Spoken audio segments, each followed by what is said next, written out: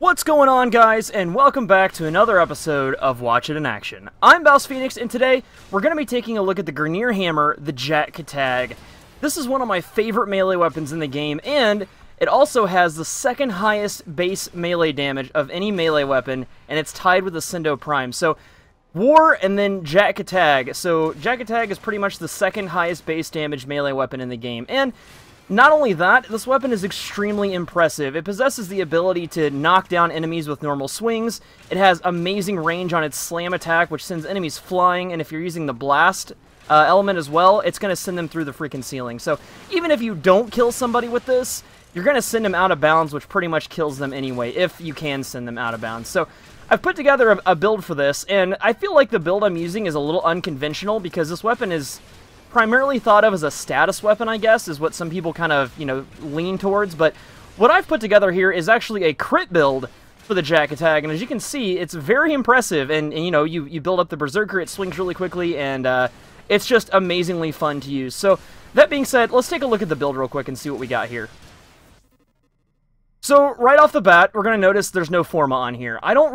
There's very few weapons that I use forma on for melee weapons, so I don't really see the need to. I mean, with the build here, I mean, it works. It works at high level, it works at low level. I mean, it's pretty great. So, the stance we're using is Crushing Ruin, and interesting fact about this, the Jat Kittag, when you're using the actual Jat Kittag skin and not the Palatine skin like I'm using, the Jat Kittag actually has a special animation for this. It's basically a hammer with a jet engine attached to it, and the jet engines will flare up when you're doing the Shattering Village combo, which is really cool. So that's pretty unique about that. I recommend using this stance as it's super fun.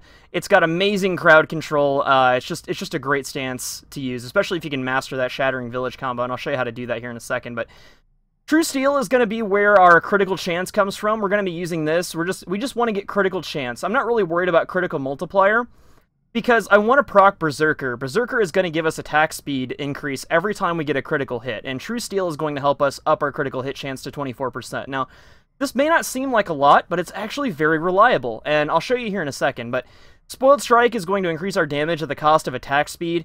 Some people, don't like to run this mod, but I do. If you're running it with Fury, especially on a Berserker build, it's not going to matter, because only the first couple swings are going to be slow, and then you start chaining together combos, you get your Berserker proc, and you're good to go after that. So, Pressure Point is going to be where most of our melee damage comes from. It's just 120% melee damage. It's pretty awesome.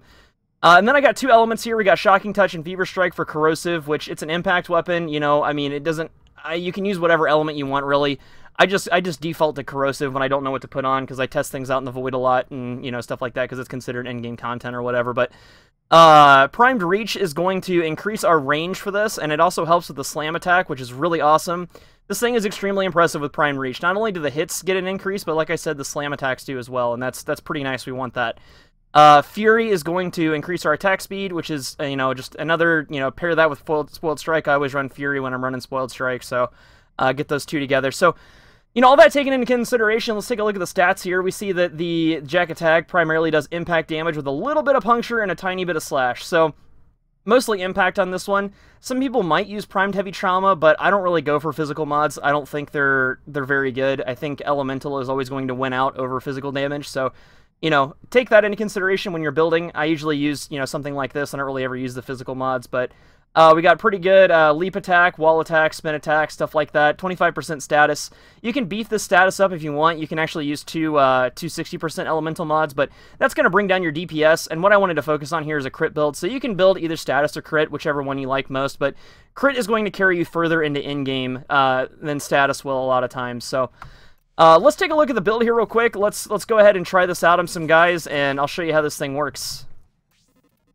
So we're going to use our little Corrupted Butchers, because we gave them a couple days off last time. For the last couple videos, we've been using other enemies, but we're going to go ahead and just send these dudes flying.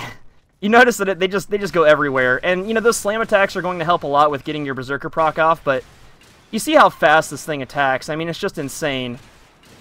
And then the only problem with this attack speed is it makes it kind of hard to get that village that one combo off. This one, right? Let me see if I can do it real quick.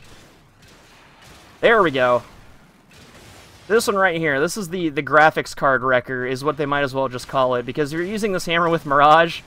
the results are pretty splendid. You get a little fireworks show there, but I mean, you guys see this thing is incredibly powerful. It's just tearing through these guys, throwing them all over the place, and if you're not killing with it, you're sending enemies flying, and you're opening them up to ground finishers, which is really nice. A little extra added utility for this weapon. The only thing I want to show you here is the combos for the stance real quick. So you have your E spam, you have the Shattered Village combo, that's the graphics card wrecker right there. It's just EE pause and then triple E.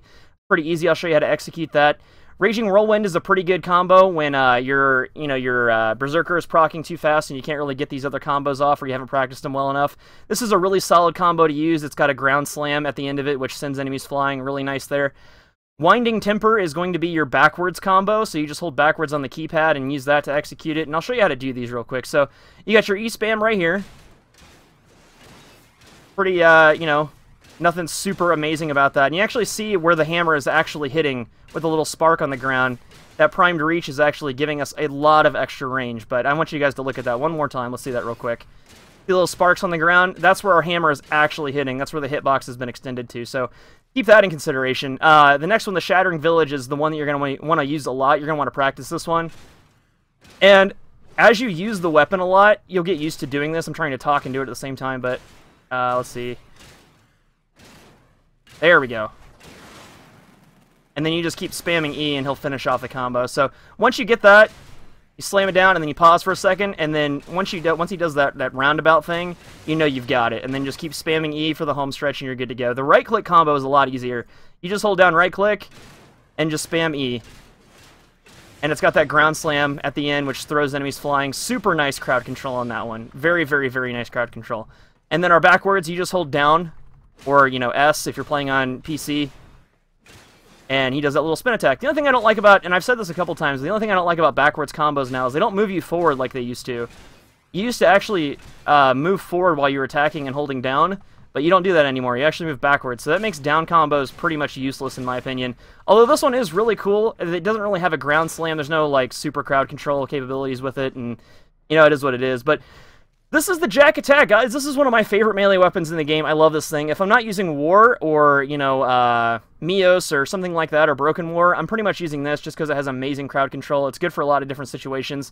Even though most of the damage comes in the form of impact, this thing is still a monster. But you can check out this build on BouseFeenux.com. I've got that up there for you as well if you don't want to watch the video over and over again just to see the build.